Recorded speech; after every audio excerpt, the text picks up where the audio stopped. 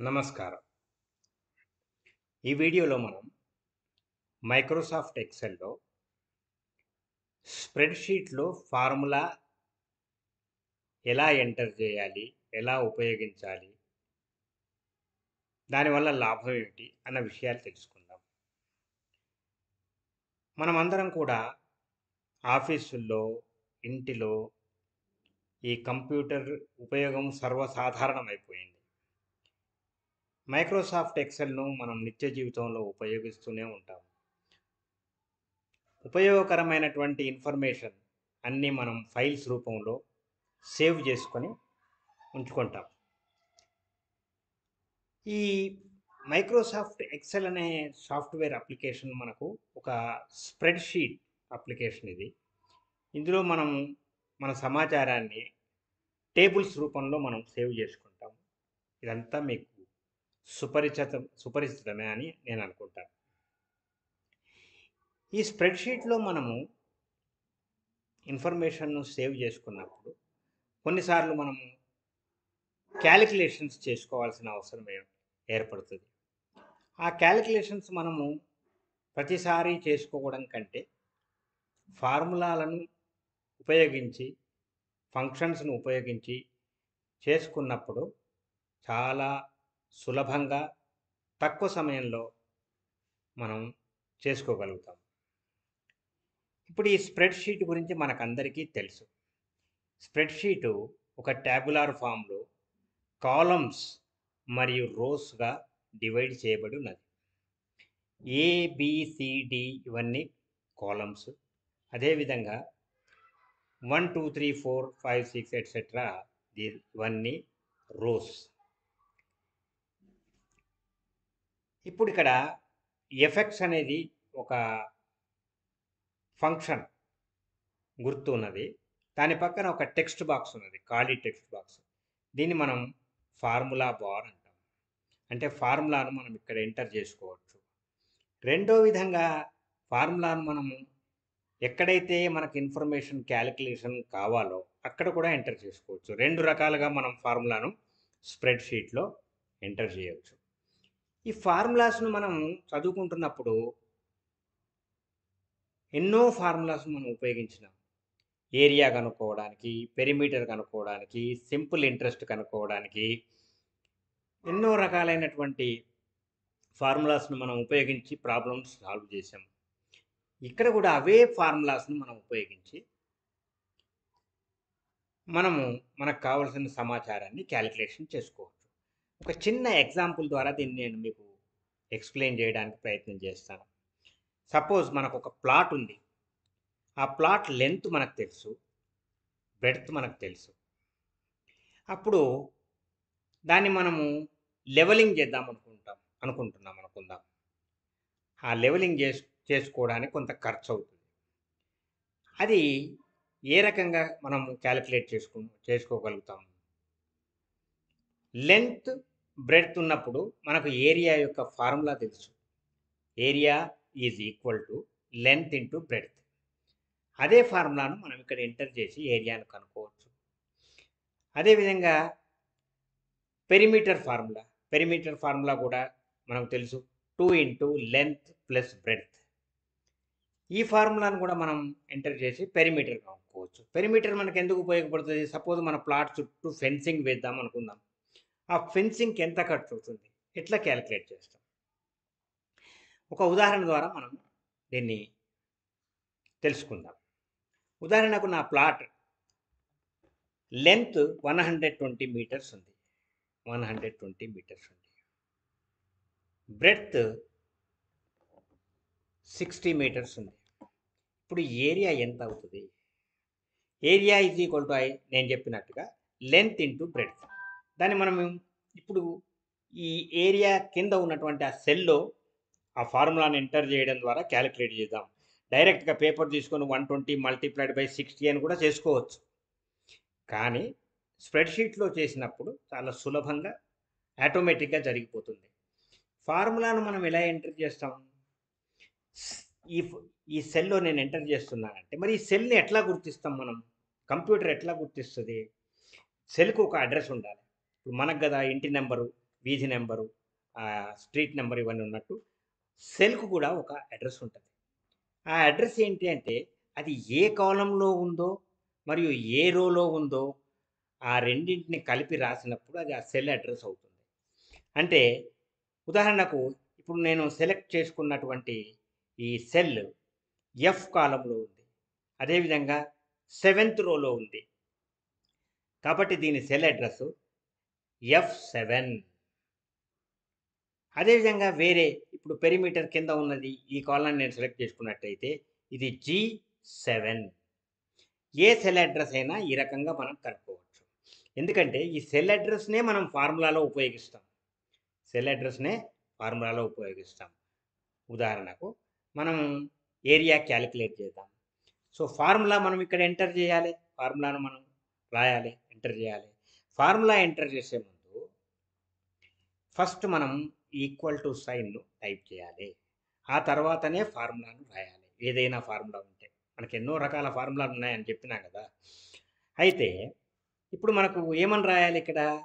Length into breadth అని రాయాలి. కరెక్టే. కానీ లెంత్ ఏ సెల్లో ఉంది? ఆ సెల్ యొక్క అడ్రస్ ఏంటిది? ఇంతకుముందే చెప్పినట్టు డి కాలంలో 7th రోలో ఉంది. కాబట్టి ఆ సెల్ అడ్రస్ నేను రాస్తాను. D7. తర్వాత మల్టిప్లై చేయాలి. మల్టిప్లికేషన్ చేయమని చెప్పడానికి కంప్యూటర్కు మనం చెప్పడానికి స్టార్ గుర్తు వాడాలి. దీన్నే యాస్టరిస్క్ అని కూడా అంటారు. D7 star. బ్రెడ్త్ దేనిలో ఉంది? E7లో ఉంది. ఈ కాలంలో 7th రోలో ఉంది. అంటే E7. D7 multiplied by E7. అంతే, ఆ ఫార్ములా అయిపోయింది. ఆ ఫార్ములాకు ముందు మాత్రం ఈక్వల్ టు పెట్టాలి తప్పకుండా. ఈక్వల్ టు పెట్టకపోతే అది ఫార్ములాగా గుర్తించబడదు, టెక్స్ట్ లాగా గుర్తించబడుతుంది. కాబట్టి ఫార్ములాని ఎంటర్ చేసే ముందు ఈక్వల్ టు పెట్టాలి. అయిపోయింది, ఫార్ములా ఎంటర్ అయిపోయింది. సో దీన్ని ఎంటర్ నొక్కేస్తే అక్కడ ఆటోమేటిక్గా వాల్యూ వచ్చేసింది. 120 మీటర్స్ లెంత్ ఉన్నటువంటి 60 మీటర్స్ బ్రెడ్త్ ఉన్నటువంటి యొక్క ప్లాట్ ఏరియా 7200 స్క్వేర్ మీటర్స్ ఉంది అని మనకు తెలిసిపోయింది. అదేవిధంగా పెరిమీటర్ ఫార్ములా ఎంటర్ చేద్దాం. పెరిమీటర్ ఫార్ములా నేను ఫార్ములా బార్లో ఎంటర్ చేశాను. ఇక్కడ ఫార్ములా బార్లో కూడా ఎంటర్ చేయొచ్చు అని చెప్పాను కదా, 2 రకాలుగా చేసుకోవచ్చు ఫార్ములాలని.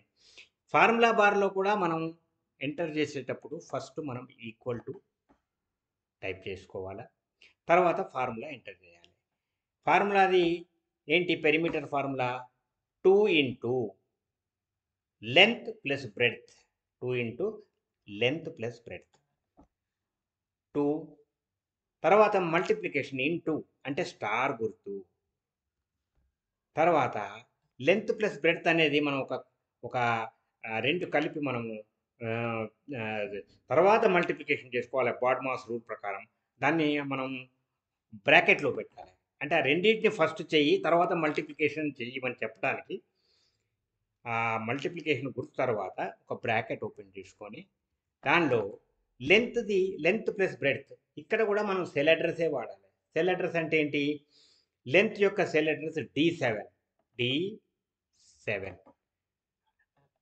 ప్లస్ లెంత్ ప్లస్ బ్రెడ్త్ కదా, 2 into length plus breadth. So plus breadth ఎక్కడ ఉంది? E7లో ఉంది. అంటే E7. తర్వాత మనం ఆ బ్రాకెట్ ఏదైతే ఓపెన్ చేసినామో దాన్ని క్లోజ్ చేసుకోవాలి. అంటే ఏమని చెప్తున్నామో, ఈ బ్రాకెట్ ఎందుకు అంటే బ్రాకెట్లో ఉన్న దాన్ని ఫస్ట్ క్యాలిక్యులేట్ చేసి తర్వాత మల్టిప్లికేషన్ చేయమని మనం కంప్యూటర్కి చెప్తున్నాం మ్యాథమెటిక్స్ లాంగ్వేజ్లో. సో ఇప్పుడు ఆటోమేటిక్గా మనం ఎంటర్ చేసినట్టయితే ఇక్కడ దాని వాల్యూ వచ్చేసింది. 120 మీటర్ల లెంత్ 60 మీటర్స్ బ్రెడ్త్ ఉన్నటువంటి ఒక ప్లాట్ యొక్క చుట్టుకొలత పెరిమీటర్ 360 మీటర్లు ఉంది అని మనం తెలుసుకున్నాం. గుర్తుంచుకోండి, ఏరియా ఎప్పుడు స్క్వేర్ మీటర్లోనూ, పెరిమీటర్ ఎప్పుడు మీటర్లోనూ ఉంటుంది. ఇప్పుడు suppose rate of fencing 1 మీటర్కు 5 rupees అనుకుందాం. సో 5 రూపీస్ నేను ఎంటర్ చేస్తాను. మరి కాస్ట్ ఆఫ్ ఫెన్సింగ్ దగ్గర కూడా మళ్ళీ మనం క్యాలిక్యులేట్ చేయాలి, లేకపోతే అదే ఆటోమేటిక్గా రావాలి. నేను చెప్పినట్టు మళ్ళీ ఇక్కడ కూడా మనం ఫార్ములా ఎంటర్ చేద్దాం. మళ్ళీ ఈక్వల్ టు ఇప్పుడు ఏం చేయాలి? దేనితో మల్టిప్లై చేయాలి? పెరిమీటర్ ఎన్ని మీటర్లు ఉన్నదో దాన్ని 1 మీటర్కి ఎంత రేటో దాంతో మల్టిప్లై చేయాలి.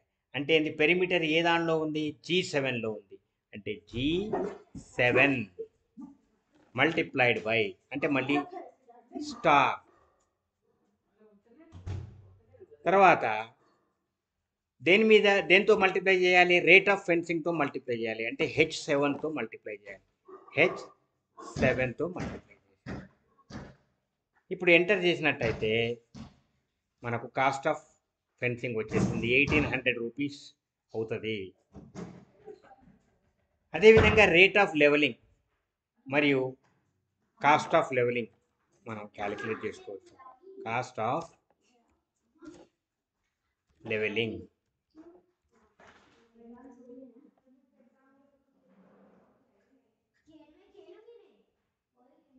కాస్ట్ ఆఫ్ లెవెలింగ్ ఏ రకంగా క్యాలిక్యులేట్ చేసుకోవచ్చు?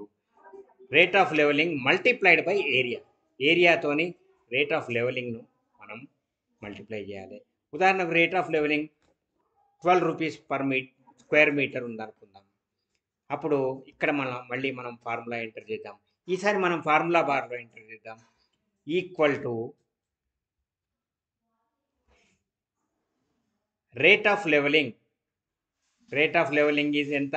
12 రూపీస్. అంటే ఏ cell address? J7 is equal to J7 multiplied by area ఎక్కడుంది? F7లో ఉంది. So F7. ఇప్పుడు ఒకటే ఆపరేషన్ మల్టిప్లికేషన్ ఉంది కాబట్టి బ్రాకెట్ పెట్టాల్సిన పని లేదు. అదొకటే మనం చేయాలి కాబట్టి సో ఎంటర్ చేసాం.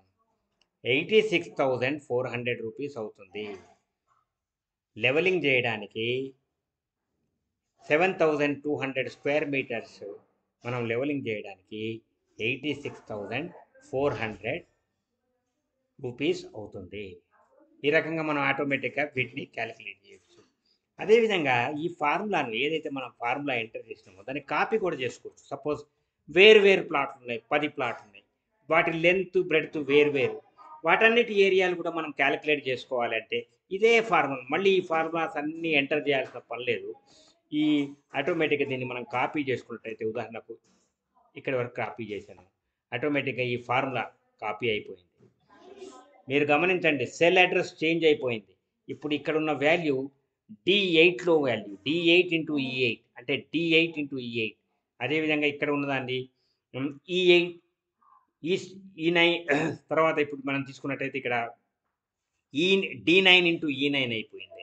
అంటే సెల్ అడ్రస్ కూడా ఆటోమేటిక్గా చేంజ్ అయిపోయింది మన క్యాలిక్యులేషన్కు అవసరమైనట్టు. అదేవిధంగా ఈ ఫార్ములాను కూడా మనం క్యాలిక్యులేట్ చేసుకున్నట్టు కాస్ట్ ఆఫ్ ఫెన్సింగ్ చేసుకున్నట్టయితే అది కూడా మనకు క్యాలిక్యులేట్ అవుతుంది. ఓకే, సో ఇప్పుడు ఇక్కడ నేను వేరే లెంత్ బ్రెడ్త్ ఇస్తాను నా రెండో ప్లాట్. సో 160 మీటర్స్ లెంత్ ఉంది, నాకు 70 మీటర్స్ బ్రెడ్త్ ఉంది. ఆ ప్లాట్ యొక్క ఏరియా 11,200.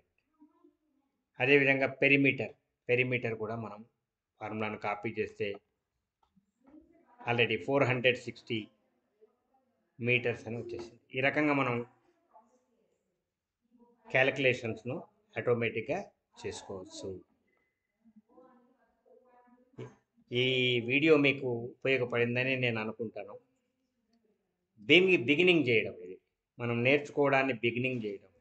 ఇటువంటి ఫార్ములాసు ఫంక్షన్స్ ఆల్రెడీ ఎక్సెల్లో వేలు ఉన్నాయి. ఆ వేల ఫార్ములాస్ను మనకు అవసరమైన తీసుకొని అవసరమైన దగ్గర ఈ రకంగా మనం ఎంటర్ చేసుకున్నట్టయితే క్యాలిక్యులేషన్స్ చాలా సులభంగా తక్కువ సమయంలో తక్కువ శ్రమతోని చేసుకోవచ్చు. Thank you very much. మీకు ఇష్టమైతే లైక్ చేయండి, మీ మిత్రులకు షేర్ చేయండి. Thank you once again. Bye. Have a wonderful day.